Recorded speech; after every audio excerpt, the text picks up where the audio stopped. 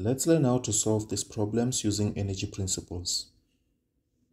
The first question says, a 20 kg block which is placed on a rough surface inclined at 30 degrees to the horizontal experiences a frictional force of 18 newtons.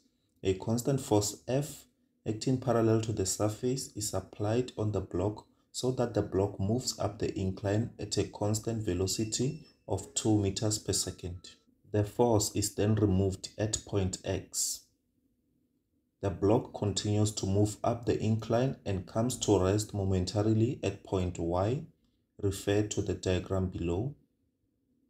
Make sure you read the statement twice or 3 times and also note down the given data, and also note down important concepts such as moving at a constant velocity and coming to rest. Also know what that tells you. Also make sure in physics that you are able to visualize what happens. Here I will show you what happens. So you can see where the force is removed, but the frictional force is still applied. We know that before point X, the box will move at a constant velocity. So first we'll draw our free body diagram. Here I drew the free body diagram with Fg reduced into its components, which is Fg parallel and Fg perpendicular. Don't forget the inclination angle there is 30 degrees.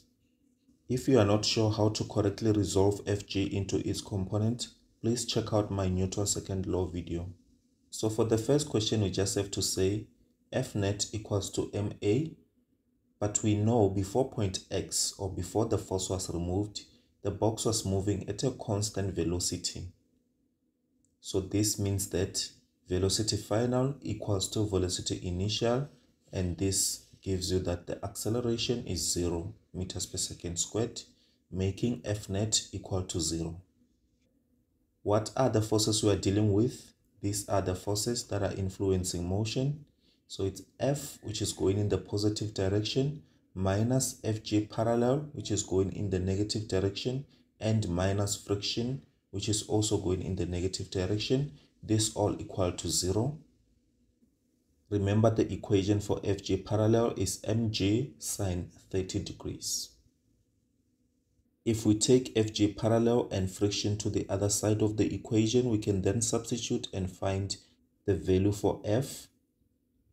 Our mass is 20, g is the gravitational acceleration, which is 9.8, and sine 30 degrees. Our frictional force was given to be 18 newtons. Working this out, we get a force of 116 newtons. And that's your answer for question A.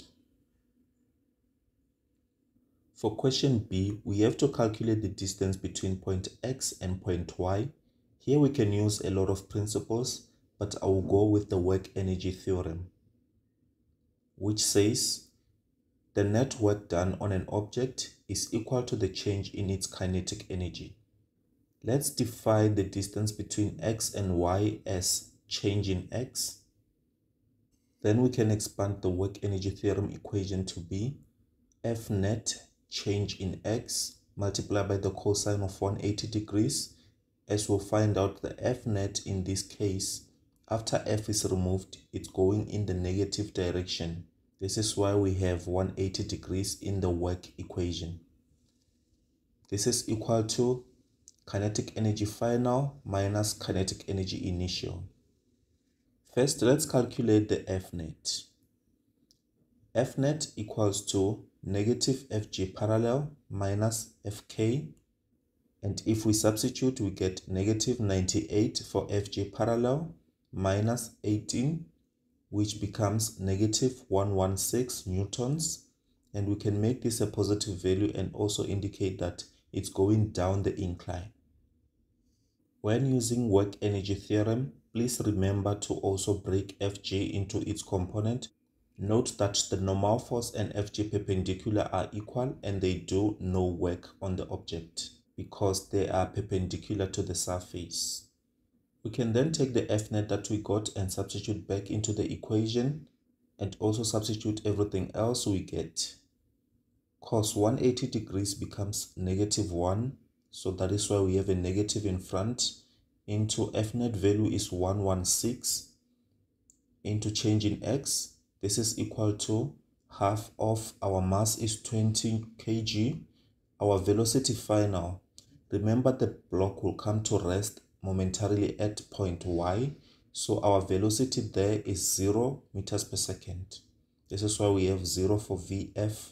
And don't forget your squared minus half of mass is 20 into the velocity at point X just before the force was removed was 2 meters per second. So we substitute that into our equation and we square that.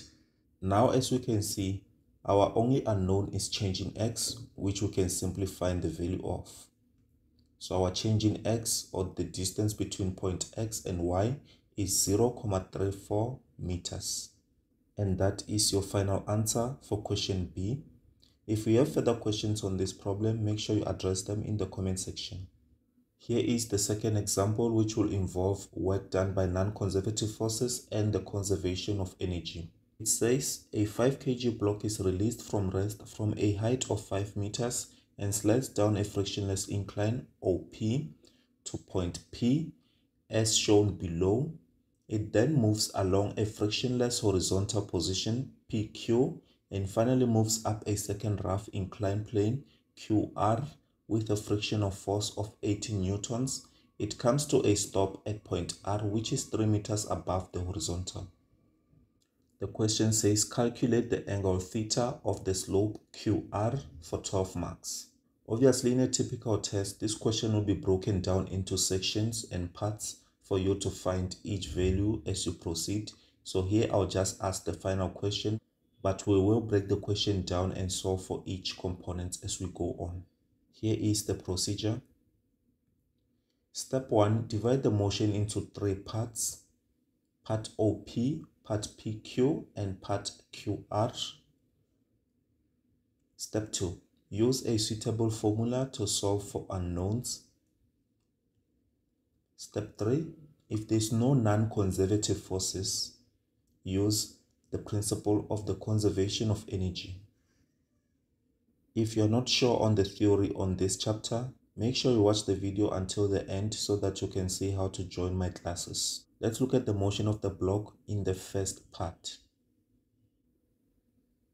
We also know that OP is frictionless from the information given, so we can use the conservation of energy, which says the initial mechanical energy is equal to the final mechanical energy. So this means the kinetic energy initial plus the potential energy initial equals to the final kinetic energy and the final potential energy. Now let's cancel all the terms that are 0. We are told that the block is released from rest, so the initial kinetic energy is 0. The initial potential energy is not 0 because we have a 5-meter height.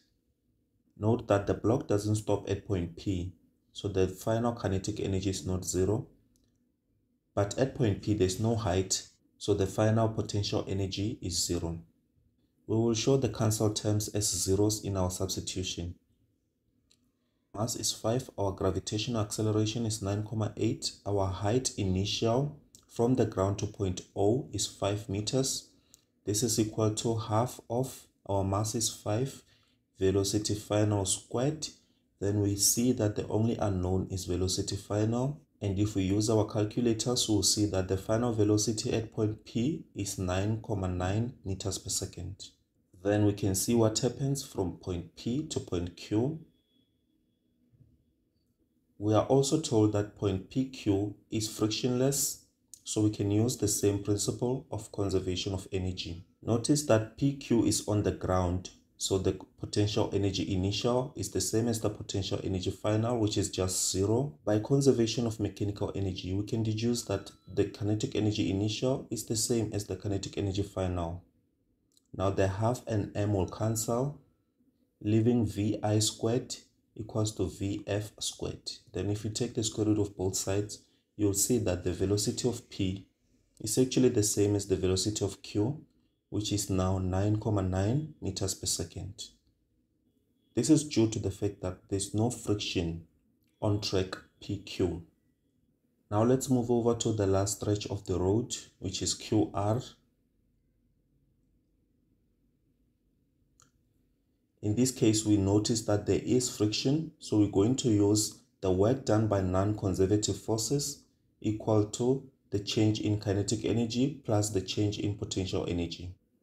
If we expand that equation, the work done by non-conservative forces is only one force, which is friction. So we substitute that with the work done by frictional force equal to kinetic energy final minus kinetic energy initial plus potential energy final minus potential energy initial. Let's let the distance between Q and R be change in X. And then friction is applied in the opposite direction of motion. So we will have cos 180 degrees multiplied by that frictional force. And now we can cancel the terms that we know are zero. The final kinetic energy at point R, we are told that the block will come to a stop at point R, so that is zero.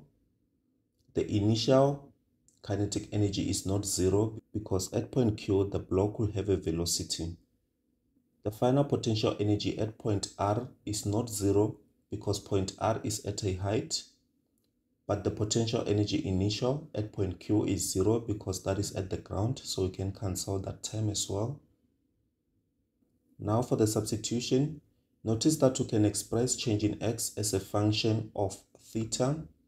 So we say on the QR triangle, sine theta equals to the opposite side, which is 3, divided by the hypotenuse, which is the length of QR, and then we say change in X as that length. So if we cross multiply, our change in X will be given by 3 over sine theta.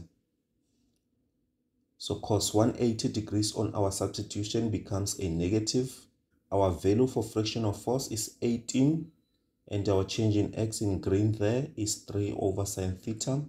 This is equal to 0 for the final kinetic energy minus half of 5 into 9,90 for the initial kinetic energy squared plus 5 into 9,8 times 3 as the potential energy final minus 0 for the potential energy at point Q.